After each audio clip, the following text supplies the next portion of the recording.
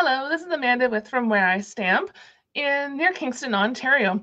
And today we're going to do some pocket scrapbooking. And we're going to be using the Daffodil Dies. And it's going to be very hard for me not to go Daffodil Delight because that's one of our colors. And I will be using that color today, of course, because it's daffodils. So I have my 6x8 album here in the little screen. So we're going to switch this around and we'll get started. So I wanted to share, it doesn't quite fit in the screen, sorry. I wanted to share some recent pages. You may have seen this one before. Look at that old baby bottle. And my camera's not quite set up and the lights are kind of whatnot. All right. And this was another video I did. So I don't have this all filled. Of course, I'm doing some prep for Christmas. So I was playing around with the Santa Express Memories and More. So there's a sneak peek. Okay. So it was hard. I should have brought all these over before. It was hard to figure out something to scrapbook for the Daffodil Dies.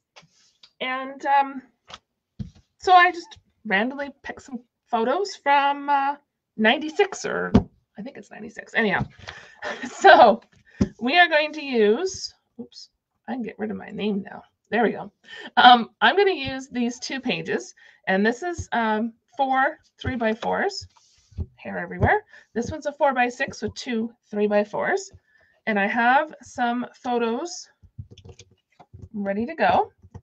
Now, the biggest thing to remember when slipping things into the pockets is that sometimes you might need to have your pictures or cardstock a little bit thinner than 3 inches because the pockets can be just a little bit off on size. Okay, so this one here, because this is 96, 95, somewhere in there.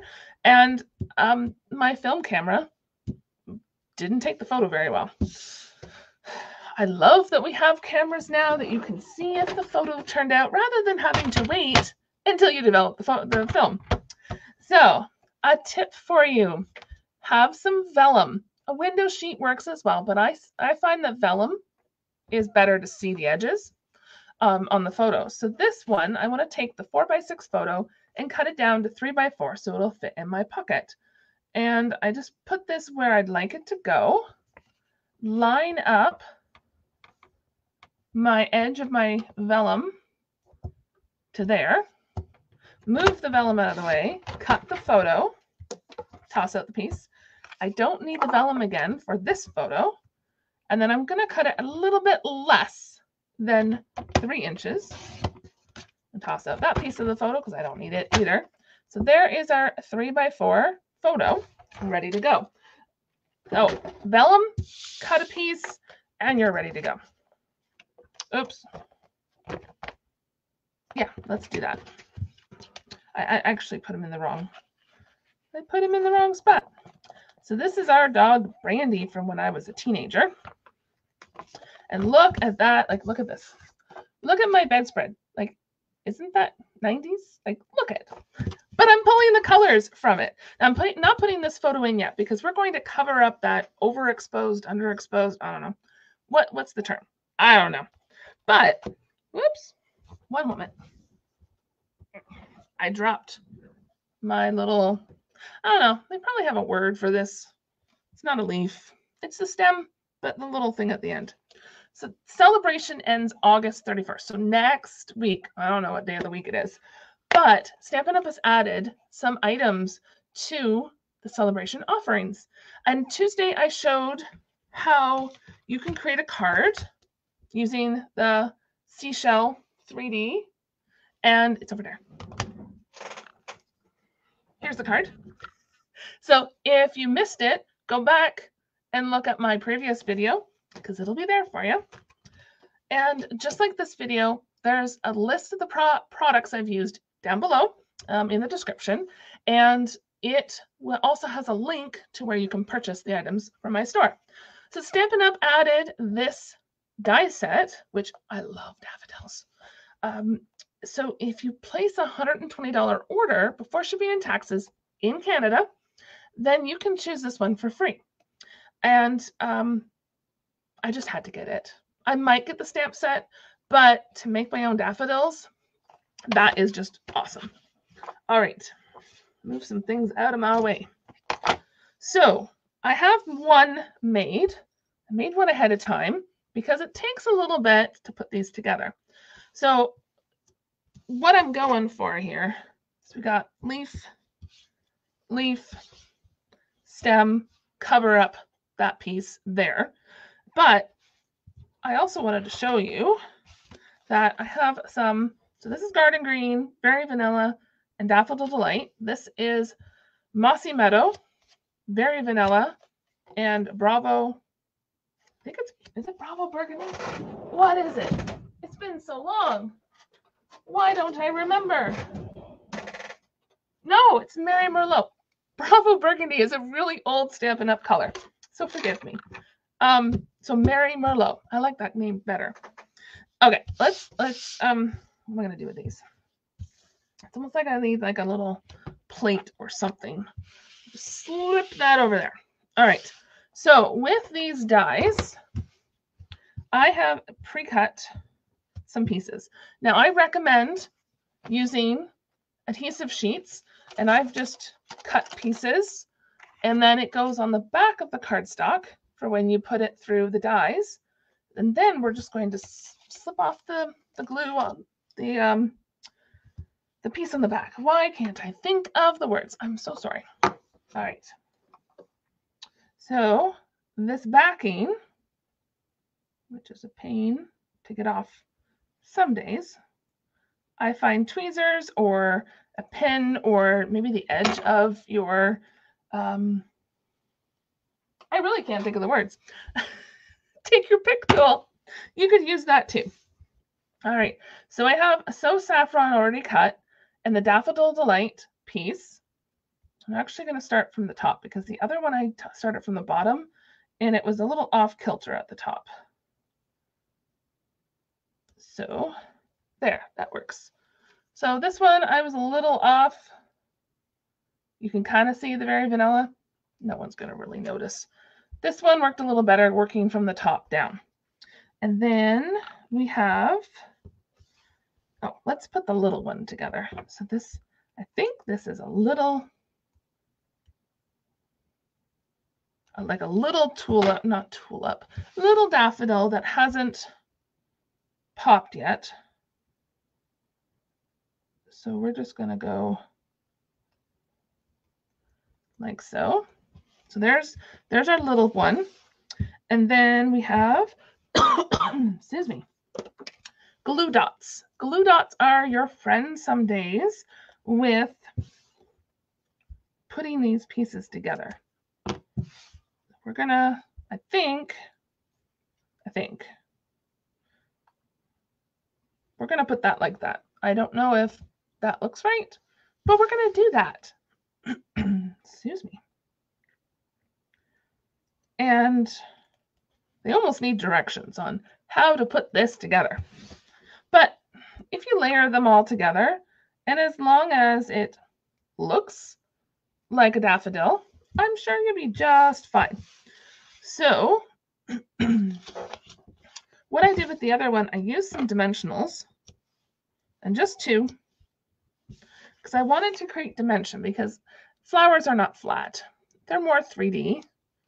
And that's why you layer all these, like the intricate die on top and the intricate die on top. And we're going to go like that. So there is one daffodil. Here is the other daffodil. And then there's a little daffodil. And I might make another one, but let's just cut some more leaves and stems. Move this out of my way. So I'm not going to use the adhesive for the leaves and the stems. This is the normal size the original Stampin' Cut and Emboss machine. And it comes with everything, you can't see what I'm doing, everything that you need to die cut and emboss. So we have the base plate, the die plate, 2 cutting plates, and the specialty plate. And the base plate tells you what you need for different things. So on Tuesday we used the Emboss, the Seashell 3D embossing folder. We needed the base plate, the folder with the paper in it, and the specialty plate. Today we're going to be doing some thin dies. So we have the base plate, the die cutting plate, and our 2 cutting plates. And we're going to use some garden green. You could trim it down if you wanted, but I don't want to put that there. And I like how they have extra dies, like duplicates, so that you can cut multiples. So like 2 of these with 2 of these, so you can layer those. Like you can cut quite a few of them without too much problem. Now, to get these to stay put, oops, we have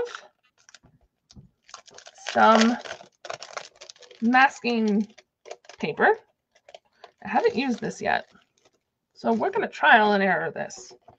Okay, so, okay. Oh, I took 2 sheets. Whoops. So because these, we're going to put them all together, I wanted to see how this masking paper worked. Whoopsie. That's not the sticky side. Okay, that's the sticky side. Okay. Usually with the adhesive sheets, the sticky side is the cut side. So if you're used to that, the masking paper, it's the non-trimmed side or non-cut side. All right, come on, behave. So something like that. And something like that, just to get them to stay together so that I don't bend them against each other or hurt them, so I can cut multiple times in the future. And then the masking tape or masking paper acts like, oops, it ripped. Okay. Acts like, what's the word I want? I'm not doing so good for words. But not tape, but I don't know. Anyway, it works like a Post-it note would. You can reuse it as many times as you want. Okay, I'm moving this over here. On Tuesday, I didn't move that in my way, and it was in my way all the time. Okay. So back to our, so I think we have all the pieces. Now I am going to, I don't know what I'm going to do with that one. I think I'm just going to leave this one blank for now because this is for my journaling. I might add on some stuff here. I'm not sure yet, but let's do this 4x6. Now I would recommend that if you're using older photos like I am, please scan them in. Take a photo of them before you cut. So before you cut them to 3x4, make sure that you are preserving those memories. So if you cut something wrong,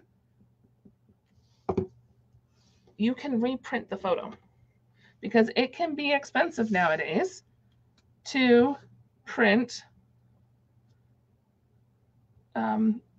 film photos. Oh, I put too much glue in the wrong spot. That's okay. Whoopsie. Now I'm going to have glue on my table. Lovely. Let's grab some Kleenex and clean that up so I don't get glue on my photos. There we go. All clean. So make sure that you are preserving those memories properly and take a photo, scan them in. Oh, I guess I should put the daffodil on first. You could use a glue dot if you want, but, and I know I generally don't glue things directly onto the photo, but in this case, because it's a pocket page and I want that look, I'm tweezers. I feel like a surgeon here almost. So because I want that look, I'm going to glue items right on to my photo. Now you could put, oopsie, you could put a piece of cardstock down, vellum. Vellum would be good. You would get the same look as my underdeveloped, overdeveloped old photo. I'm getting glue everywhere here.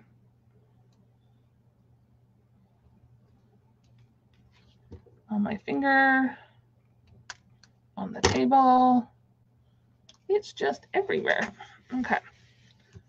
I would next time suggest using adhesive sheets for the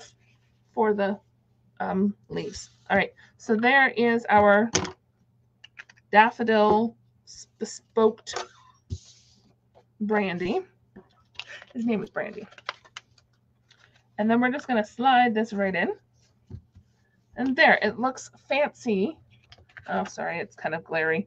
It looks fancy, and it kind of covers up that oopsie part. All right, now, because I mentioned embossing folders, we are going to emboss with the Timber 3D. Okay. For a minute there, I forgot where I had put this. So because it's a 3D, I'm dropping things on the floor. Because it's a 3D embossing folder, we need the base plate folder with the Merry Merlot, and then the specialty plate on top, and just like so. Whoopsie, come on. I need to move you out of the way. Okay, over on the table. I don't usually have that table there. I got a big table. Then we have this wood grain paper. So nice and easy peasy. So I think I'm just going to leave it embossed. Pockets don't have to be very fancy. Just a little bit of interest. Actually, I know what I'm going to do. Very vanilla piece that just dropped. We're going to do some stamping. Okay, this and this. I'm going to do I Miss You. I used the same stamp set on Tuesday. Oh no, that's Good Luck. I Miss You. Let's do that. You could use on Tuesday, I think I used Bermuda Bay, so you don't have to use black ink if you don't want to. But we're going to use some black ink today. I have some extra lights and they're making me weird. They're getting my eyes. Okay. So I Miss You. Put the lid on that so I don't get my project all covered in black ink. And just clean up. Just a little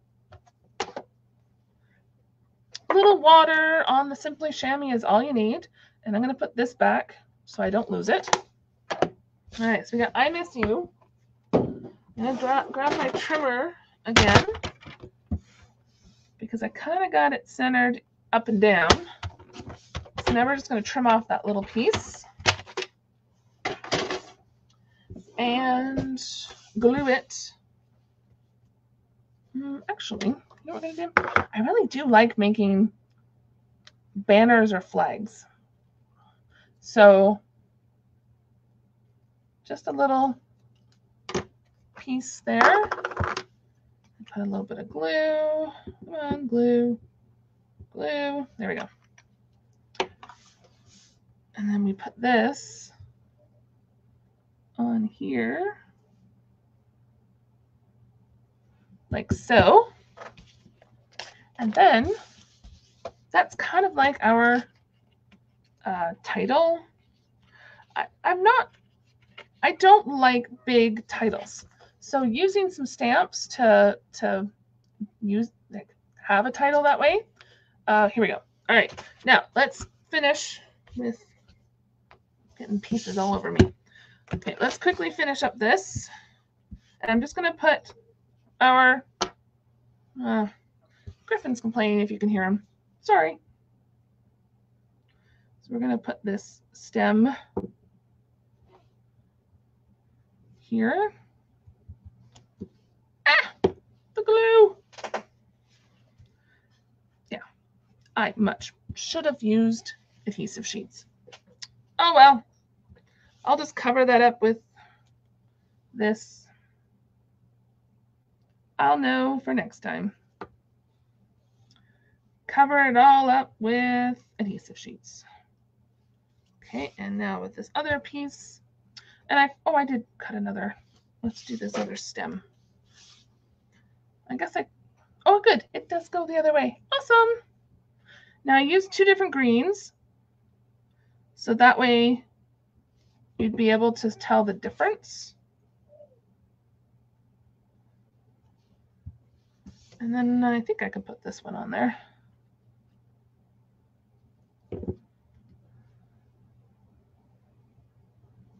There we go. Like so. Before I get glue on my table, let's just trim them all off. There we go. And then we have our little daffodil. I guess that was supposed to go maybe behind. So let's just trim that off. There we go. It will fit. Yay. Okay.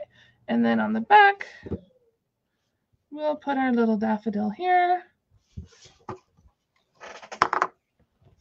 Okay. So this is, where's my lid? Better put the lid back on my glue before it dries out. This is our pocket page. There, that's a little better for you. So you can see we have to put this in backwards from the other side. And I'll have to add my journaling in someday whenever I think of what I want to say. So we have some journaling spot there. We have some daffodils here, embossed here, and a daffodil here. So I hope you enjoyed this project, Pocket Pages. Pocket Pages are my favorite. And if you have enjoyed this video, make sure to subscribe to my channel. And as a reminder, the list of products will be down below with a link to my store. So have a great day.